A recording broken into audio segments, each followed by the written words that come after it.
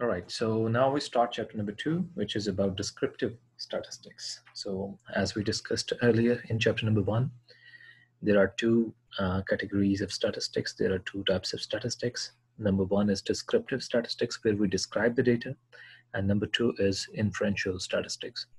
So in chapter number 2, we cover most of the areas under descriptive statistics. Right, so the very first section is about frequency distributions and their graphs. Now, what is a frequency? Frequency is the number of time that a particular event has occurred. And a frequency distribution is just a table. It's a table that shows classes, right, or categories or intervals of data with a count of the number. Count of the number, which means frequency. So frequency is basically count of the number related to each category or each class or each interval. Now the frequency is denoted by F, right?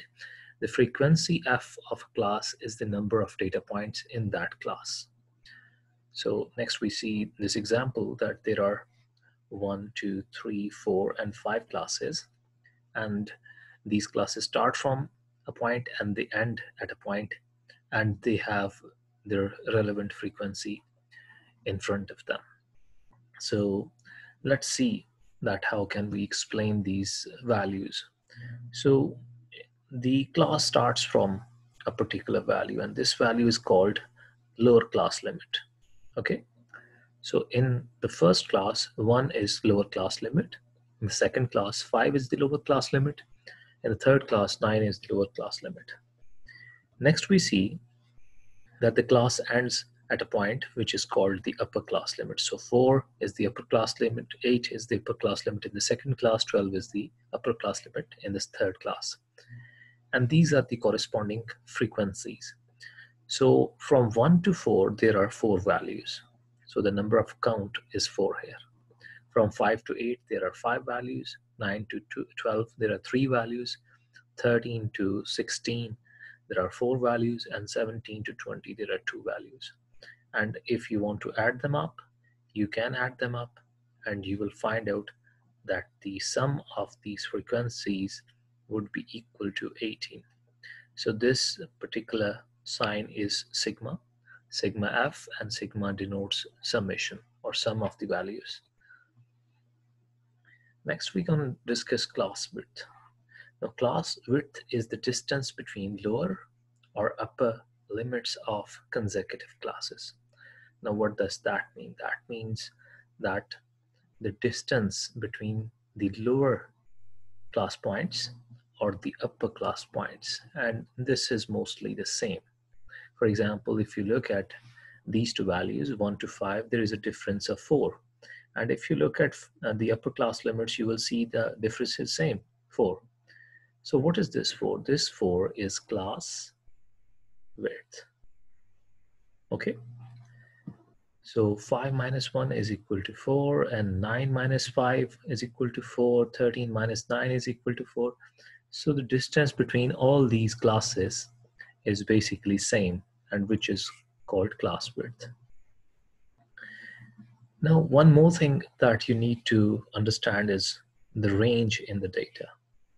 Now, range is the difference between the maximum and the minimum value in the data set. So for example, this is our data set, 2, 6, 8, and 12. So what would be the range?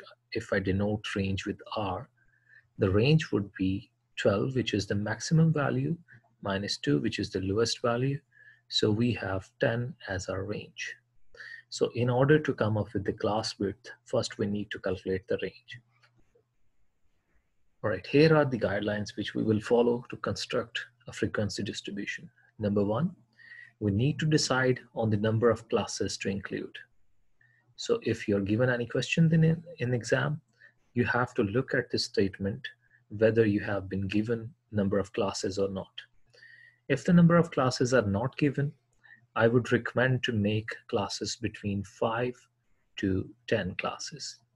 10 can be too many, so I would like to stick with 5 or 6 or 7. But I also like to stick with odd numbers like 5, 7, and 9. And there is a technical issue here. If you use even numbers, they're okay, they're good to go. But sometimes, as I'm saying, sometimes this happens that in even numbers of classes, usually you are unable to put the last values or the maximum values in the last class of the dataset. So in order to make sure that that does not happen, it is better to use odd numbers. Okay, then the number of classes should be between 5 and 20. So if you're working on a software, you can choose as many classes because it would be a lot easier than manually working with classes. So you can use between 5 and 20. Otherwise, it may be difficult to detect any patterns. So if your classes are less than 5 or more than 20, I would say more than 10, it becomes very difficult to actually come up with a pattern in the data. Number 2, find the class width. Now, how we actually find the class width?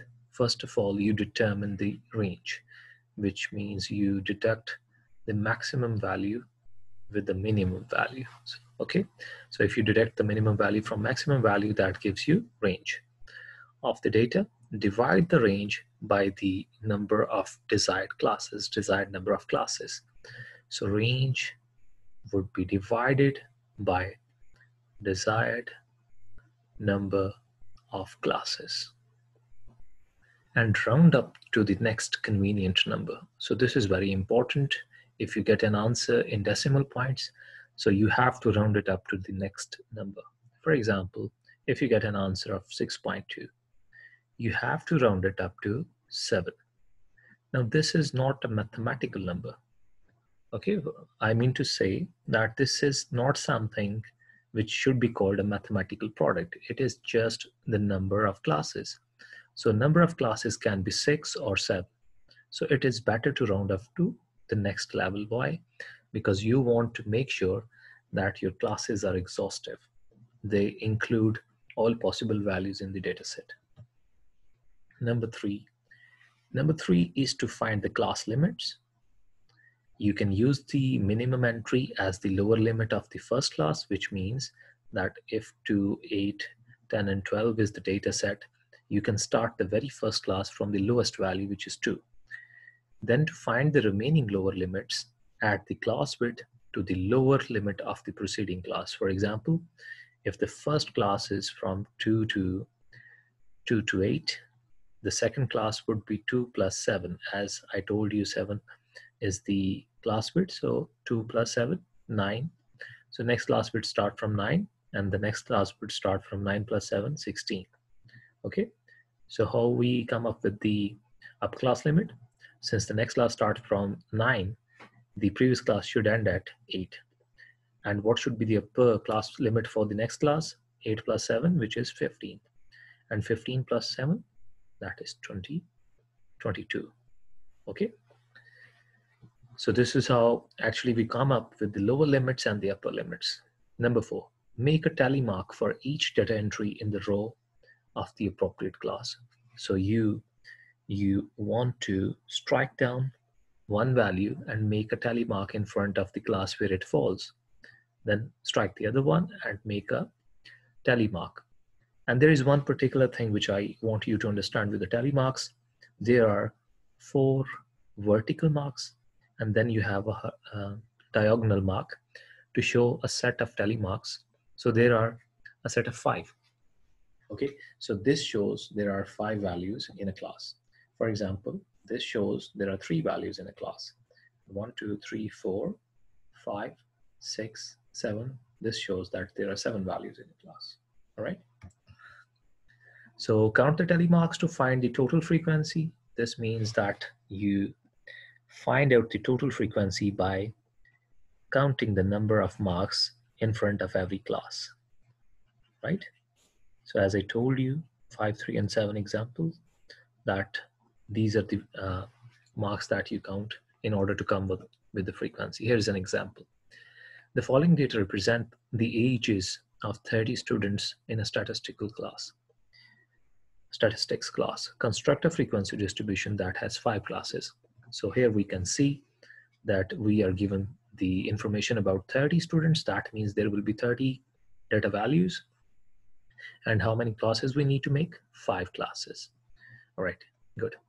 So this is the data, and the very first thing that we need to calculate is range, which means we need to identify the maximum and the minimum value in this data set. Let's see.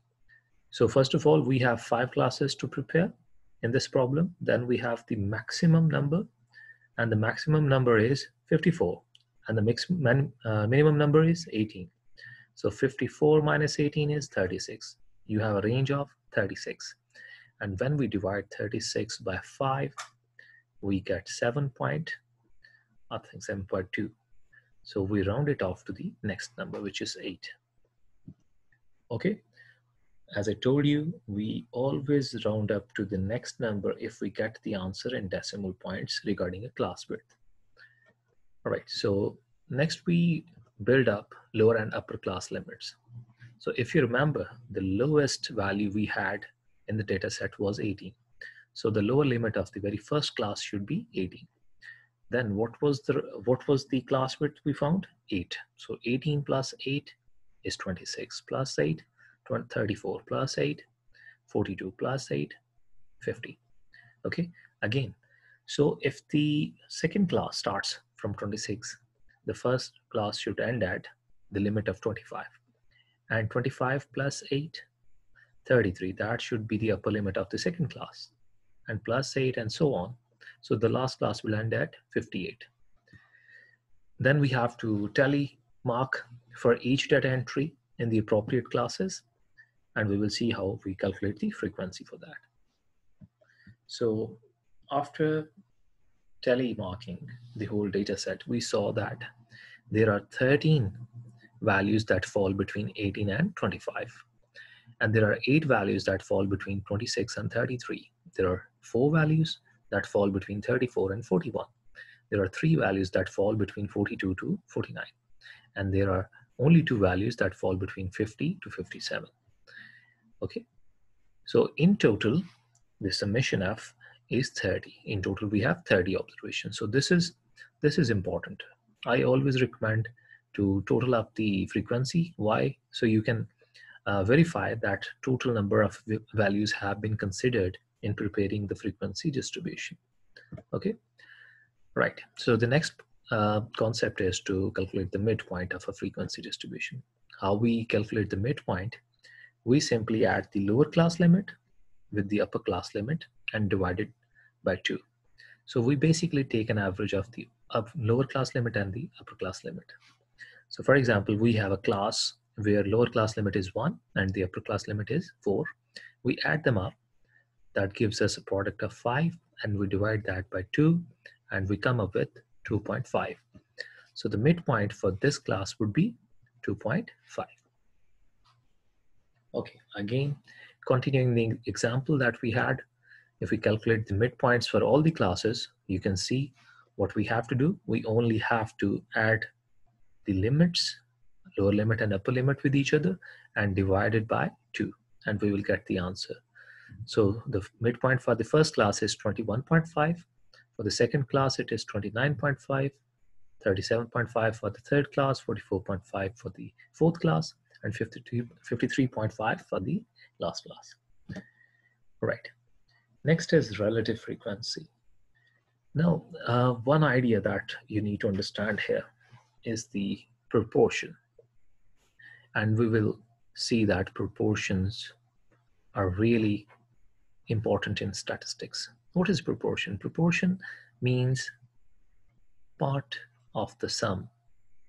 So whatever total values or total chunk you have, a part of that is called the particular proportion. Okay, so in order to calculate proportions, which can be denoted by P, and in this case they can be denoted by RF or relative frequency, we will try to calculate the frequency by using this formula. So what is relative frequency? We use the class frequency of a particular class and we divide that with sample size, and sample size is the total number of frequencies.